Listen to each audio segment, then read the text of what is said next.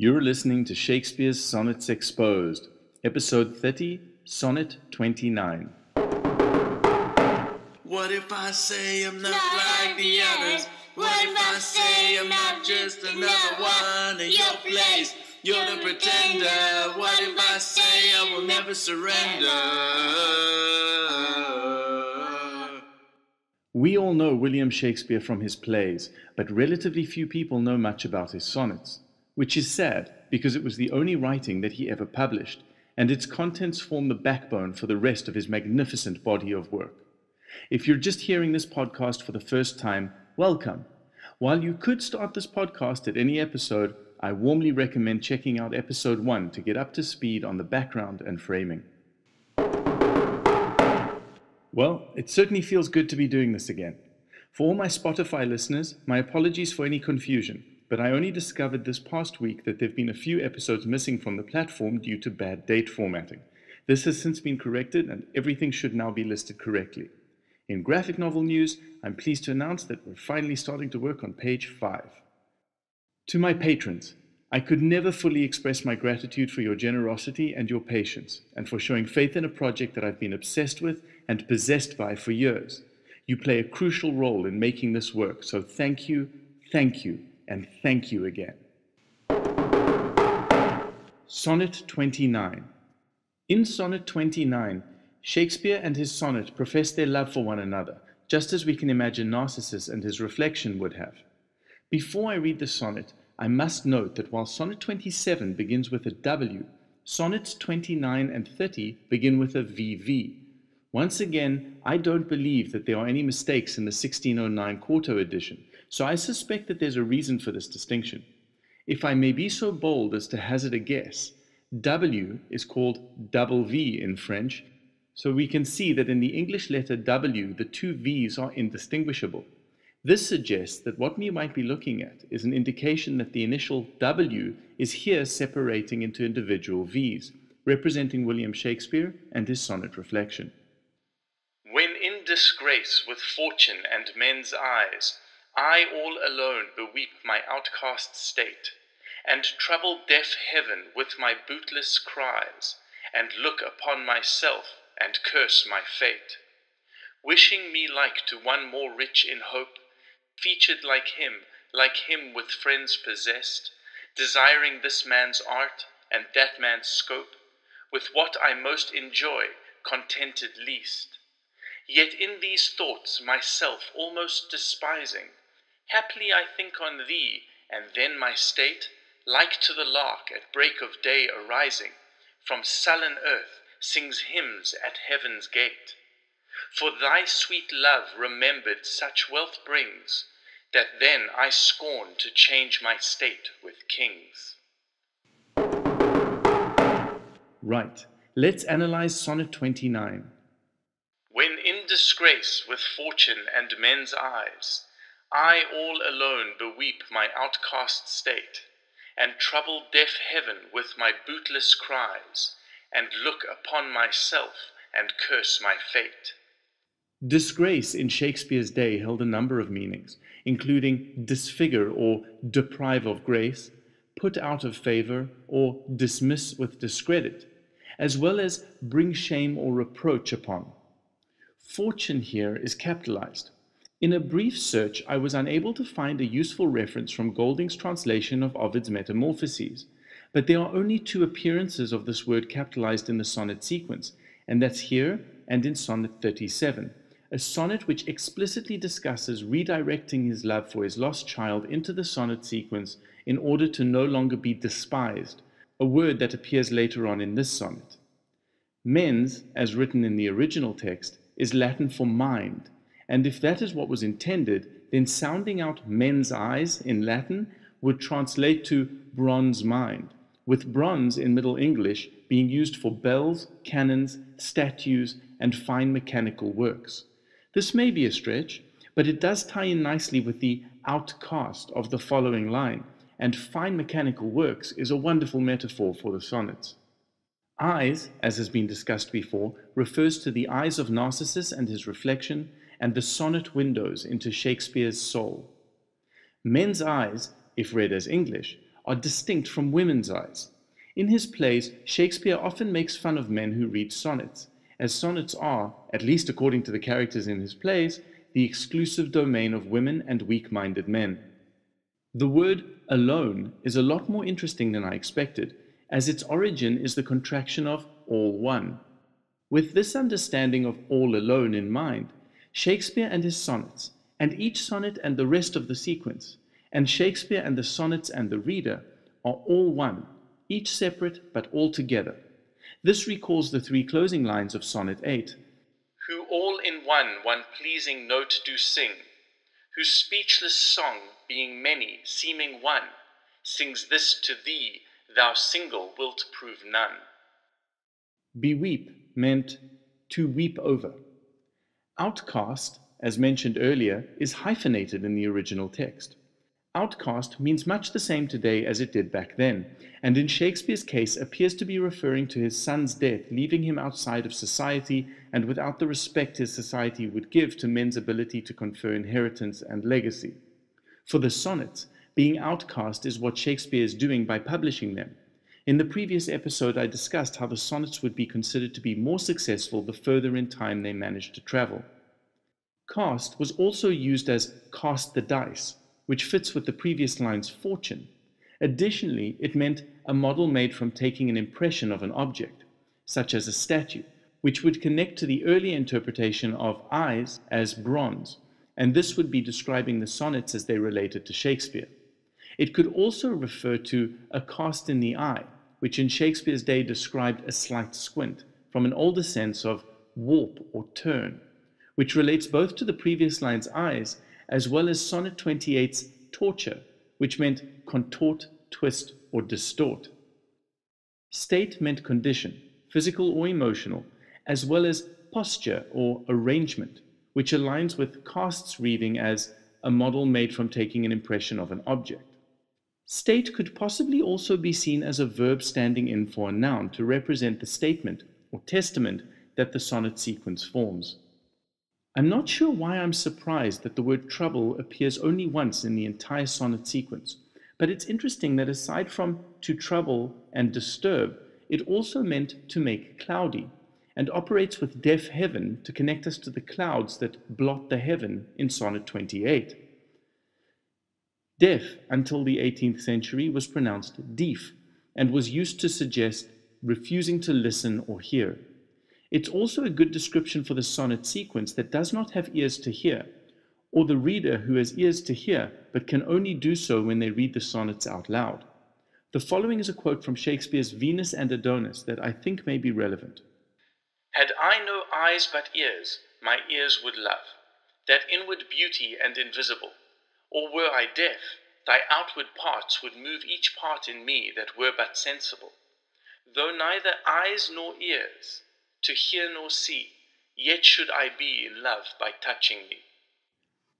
Bootless may seem like without boots, an oddly evocative expression here, but in Shakespeare's day meant without advantage or unprofitable, and may still have been remembered for its late Old English meaning of unpardonable, not to be atoned for, without help or remedy.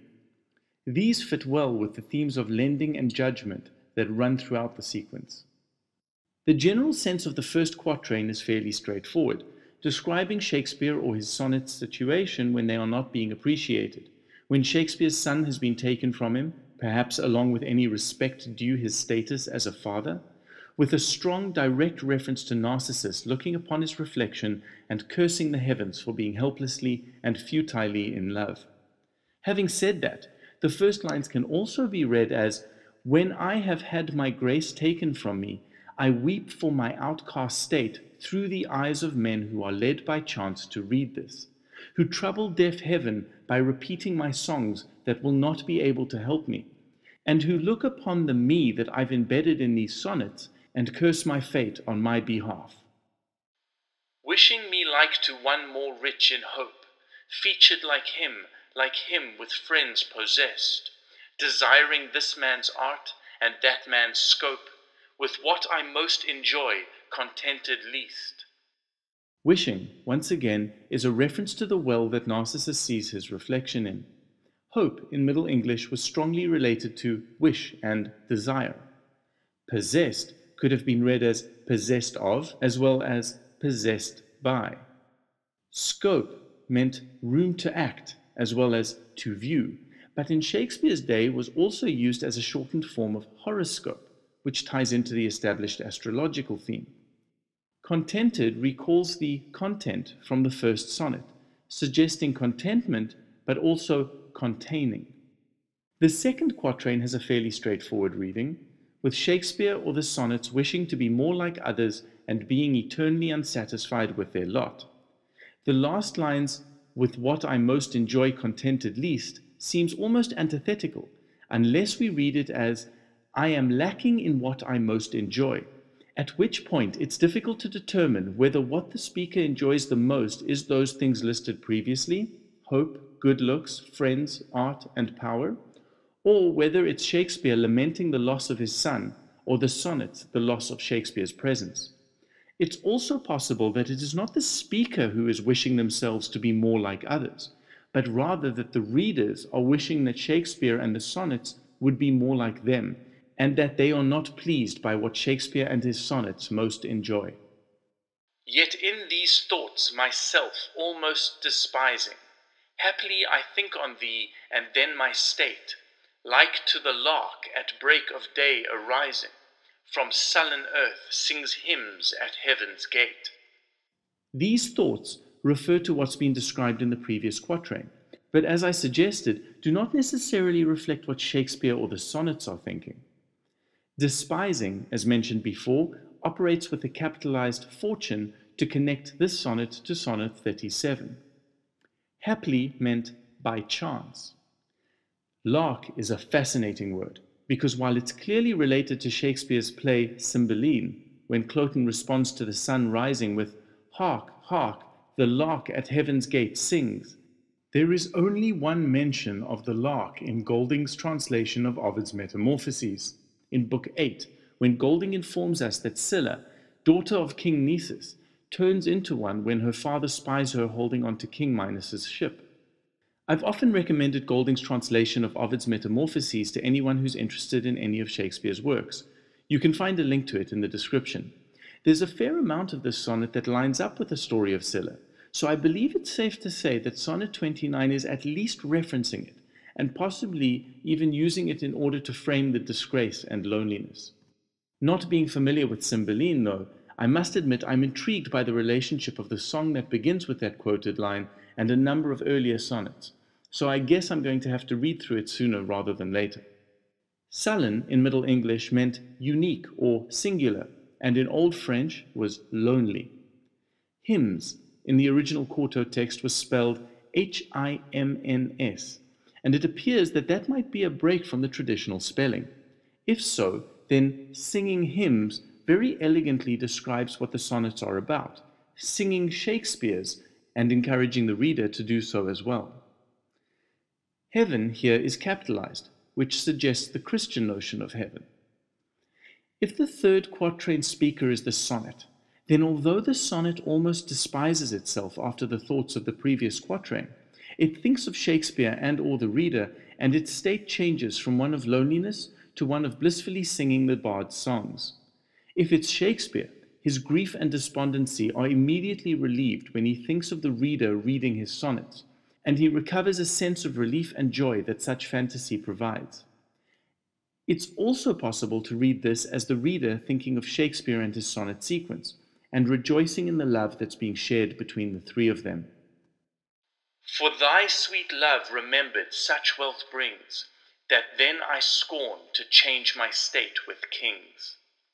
Remembered is one of my favorite words, as it literally means to put the pieces of someone back together, which is what Shakespeare is hoping that the sonnets and the reader will cooperate to achieve for him. Wealth meant well-being and happiness. I cannot help but wonder if Shakespeare wasn't perhaps attempting to inject a play reference here. It does seem like Sonnets 29 and 30 might have easily been written by Richard III, with this sonnet's closing couplet describing the wretched king's state of mind as he famously shouted, a horse, my kingdom for a horse." Kings is capitalized, and with the previously capitalized heaven suggests a biblical reference, either to the Old Testament's Book of Kings or to the King James Bible.